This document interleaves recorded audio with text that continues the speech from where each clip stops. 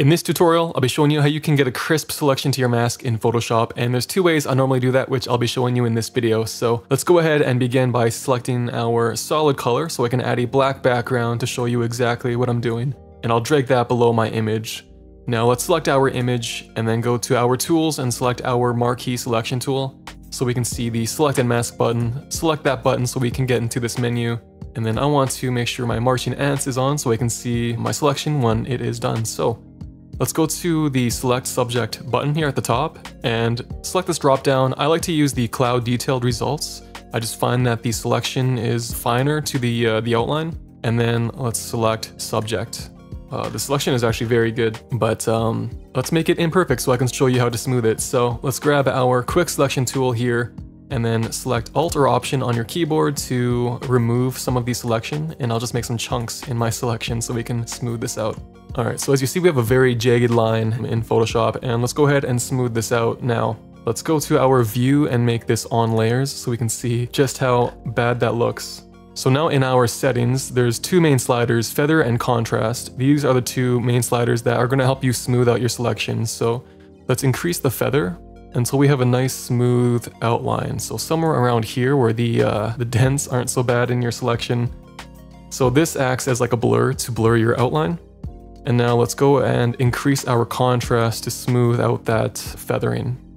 And just tweak these two sliders until we have a smooth selection. And yeah, as you see, if you do too much, it kind of contracts your selection. And you can also use the smooth slider to further smooth your selection. And if you see too much white around the edges, you can use the shift edge slider to either expand or contract your selection. And you can also down here use your brush tool, and we can bring back some of this detail. Your brush will not work if you have some text highlighted here, so make sure to hit enter. Okay, so now I can zoom in and see my selection.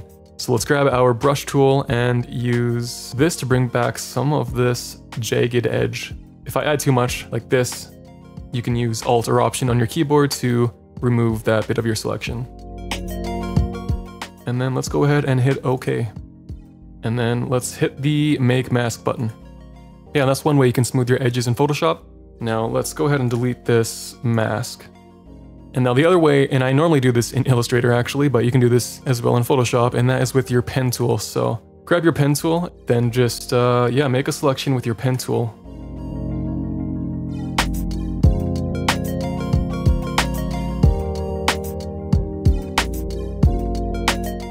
Now there's two different types of masks you can make. One is your normal mask, and two is a vector mask. And I'll begin by making a vector mask, which you can do by right-clicking on your image, make sure it's selected first, then right-click and go to Create Vector Mask. And as you see, I have all these anchor points that I can still adjust, move around, and tweak as I would like. And if you ever lose these anchor points, you can also go to your Paths panel, and you can find it here, and you can activate it by holding Option or Alt on your keyboard and then just clicking on your work path.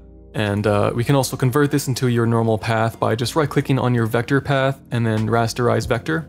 And then that just gives you your normal black and white mask that you can draw with your brush with white if you want to add more of your image back. And those are two ways you can smooth jagged or blurry edges in Photoshop. I hope you found this video helpful. If you did, it would mean a lot if you left a thumbs up and subscribed if you haven't already. It helps a lot to support the channel and to continue making content like this. Thanks for watching, and I'll see you in the next video.